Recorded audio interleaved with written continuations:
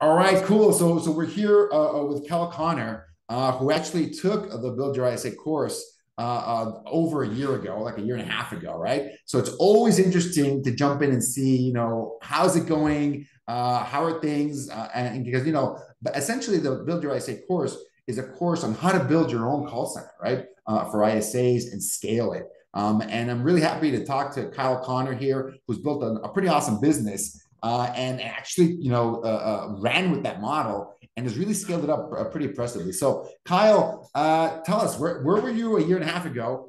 Where are you right now? And how did the Build Your ISA course kind of help you get there? Yeah, Gus, obviously it's so good to connect with you, man.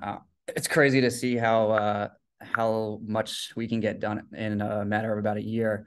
But yeah, we did, excuse me, we started with 0 callers on your course. We hired our first acquisitions manager for our wholesaling business. And from there, kind of exploded. We opened up a consulting business to help new and tenured wholesalers and also some more small to medium sized business real estate investors build out their systems and run their campaigns for lead gen. And so within a year's time frame, we now have a team of about 15 callers in Egypt as well as Latin Wow. America. So the team is growing crazy fast, man. And again, that was all based on the confidence that your course gave us and the enablement that you gave us. We really took and ran with it. And it's been a humbling experience. It's been a fun in a lot of ways, stressful at times. Yeah. But again, all that I still have, your notes from our course engagements and our coaching calls where I'll often refer back to, HR related issues, how to handle certain dynamics between international employees, how to audit them for QA. There was so much value in that course, man, that I'll even find myself going back to and just reminding myself, okay, when these situations occur, how did Gus and his team handle it and what are best practices in these situations? So it's been an awesome ride so far, man. Like I said, we're 15. We're probably we're at a pace, we're adding about 3 to 5 clients a month. And with that comes about anywhere between 5 to 7 new team members, depending on if they're part-time or Wow. full-time a month. So it's a Awesome. lot. It's growing pretty quick.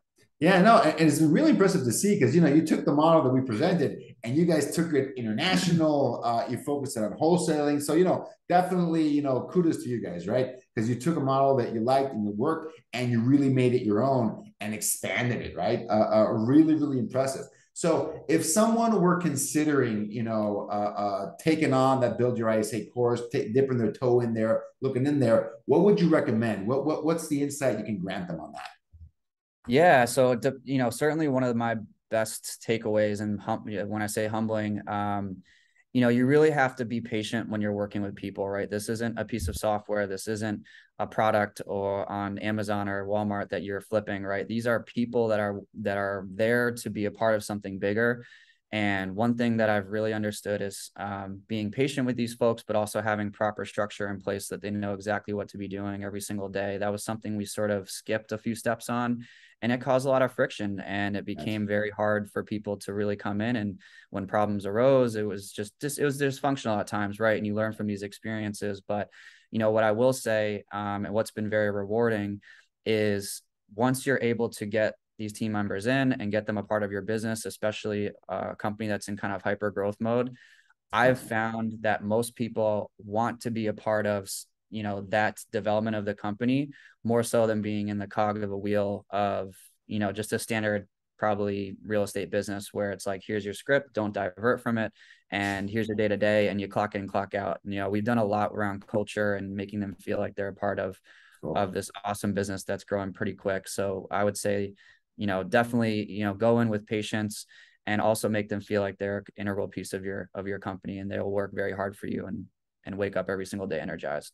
Cool. Awesome. Kyle, appreciate you, man. Congratulations on your amazing success with building up that part of your business and helping out, not just doing your own deals and your own business, but actually helping out other wholesalers and real estate investors because, taking it to the masses. So awesome. Congratulations, man. Thank you, brother. Really appreciate the time. Look forward to catching up soon.